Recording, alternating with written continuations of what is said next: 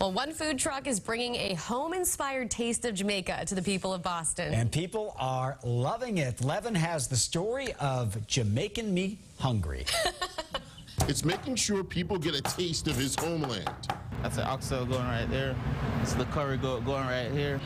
Jamaican Me Hungry was the brainchild of Chef Ernie Campbell. That's our jerk chicken. We're cooking that right. It's going in the truck this morning.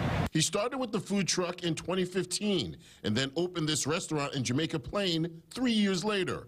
I'm very passionate about cooking. I love cooking.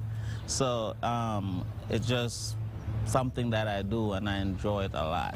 Now, judging by the catering slips, the hard work is paying off. The truck's popularity is out of control. While cooking in Jamaica, Chef Ernie knew this could be a possibility. We have people from all over the world that come to Jamaica, and they have Jamaica cuisine. So that idea has come to me when I come to Boston. I was like, okay.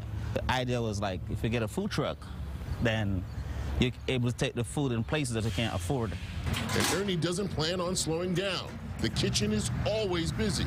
I do it on my shift like 4 times. Sure. Like, yeah, it's definitely a lot. I really love what I do. I enjoy it. I be myself a lot doing it. Not trying to copy or imitate anybody. I just take the lead on it. And when I'm in the kitchen, it's like, that's where I get comfort. So this truck kind of has a little place in my heart because I was born in Kingston, Jamaica. My mom, she was born in Trelawney, and my dad was born in St. Thomas, parishes of Jamaica. So when I see this truck or get a chance to eat in a restaurant, well, it takes me back home.